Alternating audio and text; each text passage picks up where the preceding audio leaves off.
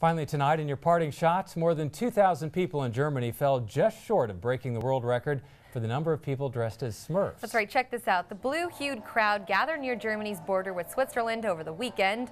There were 2,149 of them in total.